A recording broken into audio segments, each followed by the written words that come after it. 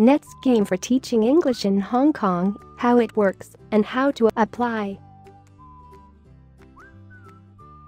So, you're interested in teaching English in Hong Kong? Although there are many avenues in which to do this, one particular program that is unique to Hong Kong is the Native English Teacher (NET) scheme. I've just started my 4th consecutive year teaching in a local school in the New Territories in Hong Kong, and the scheme has definitely provided me with plenty of opportunities. The role of a NET is to enhance the English learning environment in public sector schools. The Education Bureau (EDB) of Hong Kong recruits native speakers from English-speaking countries around the world to give students a chance to interact and learn English from a foreigner. Hong Kong is an attractive city for teachers, as the salary is higher than that in many other countries, and it's a great travel gateway to other countries in Asia for teachers who usually get long holidays. The city is known as a hub for expats, and it's a top food and culture destination. Whether you enjoy the bustle of the city, the tranquility of nature, or the relaxation of the beach, you can get them all in Hong Kong. History of the NET scheme.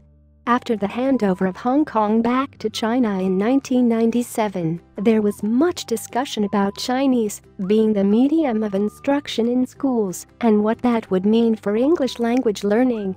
Thus, in 1998, the NET scheme in secondary schools was born, followed by the primary section a few years later. This year, the NET scheme celebrates its 20th anniversary.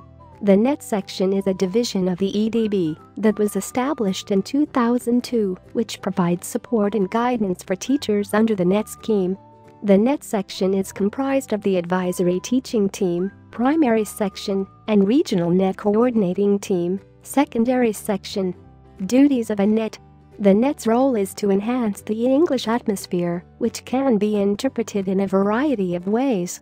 You may be asked to run after-school lessons such as debating or drama club, decorate and hold activities in your school's English corner, or develop English language lessons and other curriculum materials. Although you are technically employed by the EDB, you have to report to your school and fulfill the duties your school requires of you. This could be speech festival training, teaching Saturday enhancement classes, taking students on outings, teaching summer classes, running your school's English week, or organizing lunchtime activities. As far as teaching load goes, this can vary depending on your school. Many NETs often teach solely oral classes or drama lessons. For me, I teach a full general English class with a few oral lessons. A Smart English Panel Chair (EPC) will give you a schedule that plays to your strengths and maximizes your effectiveness in the school. How to apply for the NET scheme in Hong Kong. The competition to be an EDB NET is fierce. You should expect to at least have a bachelor's degree and several years' teaching experience, with top priority given to education degree holders. An English degree and experience teaching English as a foreign language are also advantageous. Although you may be considered for the scheme without these specific qualifications, you may not ultimately be chosen. Each year, applications are accepted for the upcoming school year. The deadline for applications is usually the end of January.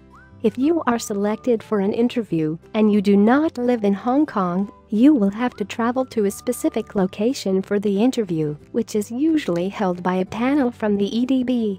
For me, the North American location was New York City. You also have to do a written test. I had to write an essay in a short amount of time about how I would introduce myself to students on my first day of teaching. If you pass the interview, it doesn't guarantee you a job. There's a ton of paperwork to do, including a qualifications assessment.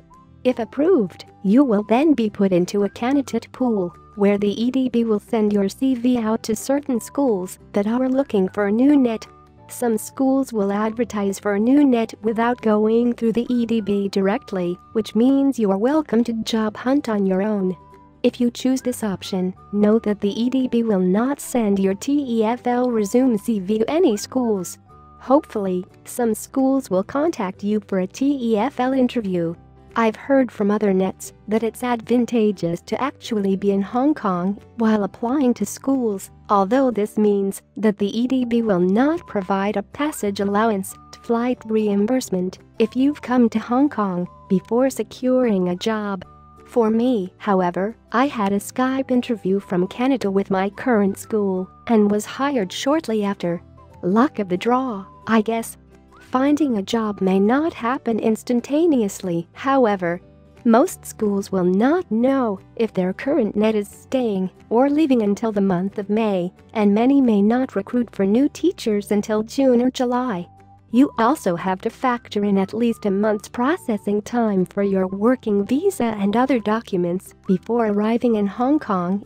I didn't get a job offer until the end of July, so while you're in the candidate pool, it's definitely a waiting game. After securing a job, you have the option to attend the net induction days. These are super important, especially if you're new to Hong Kong, as members of the net section will help ease your worries and impart some valuable teaching tips. During my induction, we had a mini Cantonese lesson and learned about the cultural challenges you might face in your school. This was extremely helpful for me. Remuneration package. In order to draw qualified foreign teachers to Hong Kong, the EDB offers an attractive relocation package for teachers and their dependent advisor whose normal place of residence is outside of Hong Kong.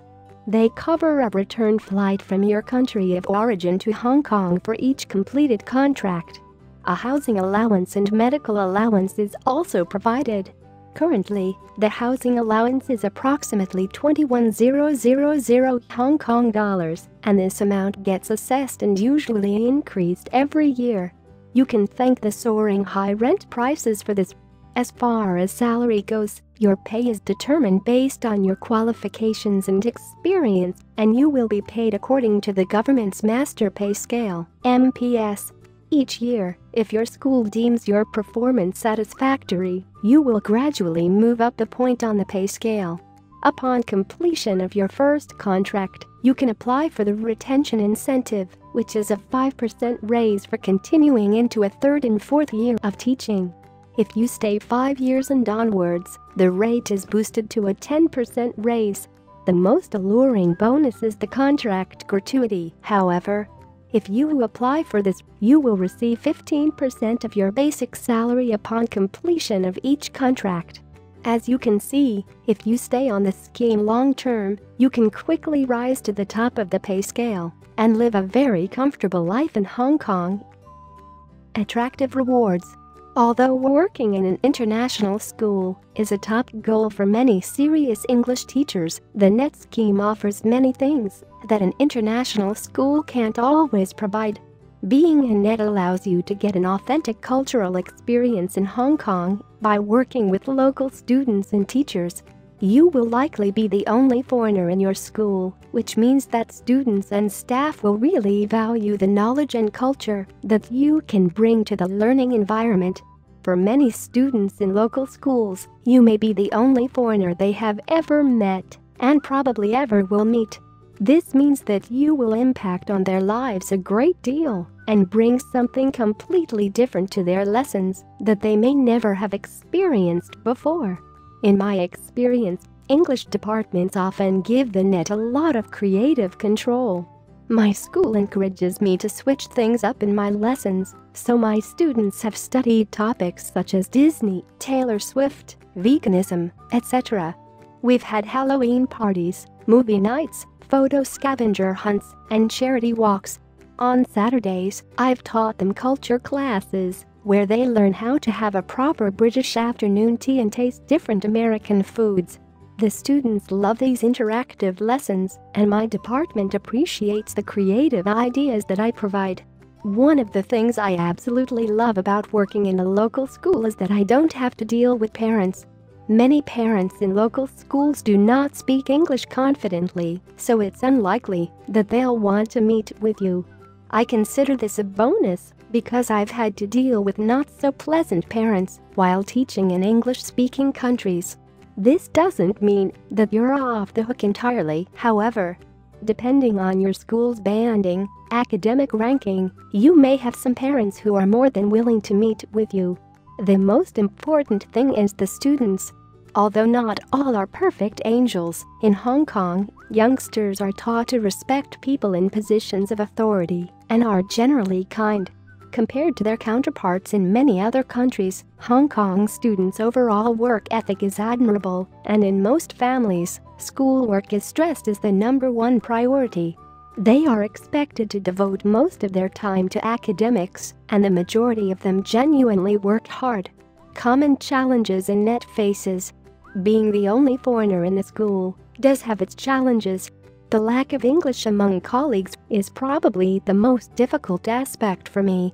Emails, notices, and meetings are all in Chinese. Communicating with janitors, teachers from non-English departments, security, or office staff can often be a huge hassle.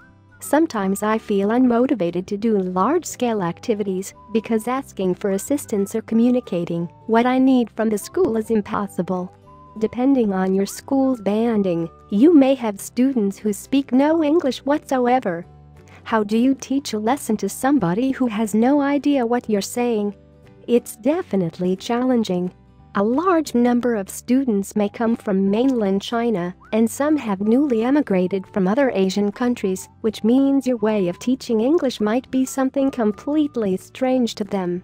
Another big challenge is Hong Kong's education system. You'll be lucky if you're in a school that doesn't enforce constant dictations, drilling, and textbook learning for its standardized tests. Although the net is usually granted a lot of creative freedom, this can be difficult to balance in a classroom full of students who are used to rote learning and very old-fashioned teaching methods. For this reason, students are often shy, passive, and unwilling to participate in activities that are too different than what they're used to. Moreover, the class sizes are a lot bigger in Hong Kong than they are in Western countries. In Canada, I would have a maximum of 22 students in a class. In Hong Kong, I've had over 40 students in a single class.